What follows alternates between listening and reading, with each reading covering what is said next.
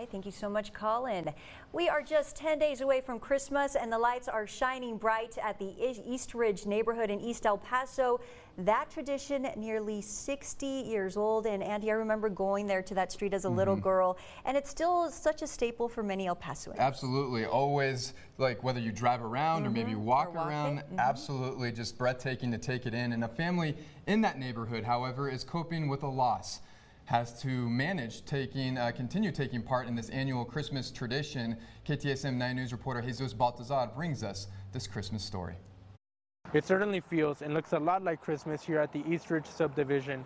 And although a longtime family of their neighborhood is currently grieving the loss of their loved one, the family came together to honor his memory and continue the tradition that he so much loved. My father, when I was little, he would always bring us to the neighborhood. We didn't live here yet. And we would drive the neighborhood, and it was always really exciting. And it was one of his goals was to live in this neighborhood. The Garcias have been part of the Eastridge neighborhood for 20 years. Lori's father had wanted to be part of the neighborhood's decades-long Christmas light tradition. Not too long after, the Garcias household became known for their unique theme.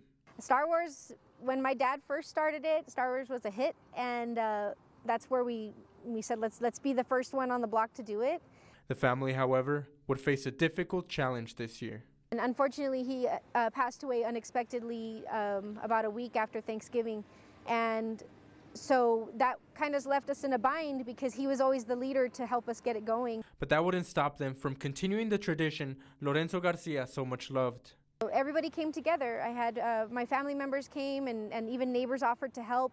My husband had to build frames and we got the decorations up within the week after that he passed. So we did it just for him.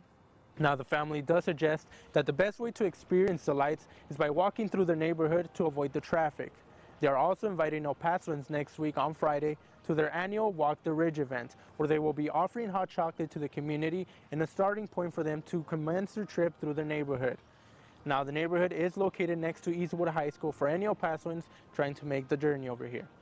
Reporting from East El Paso, I'm Jesus Baltazar.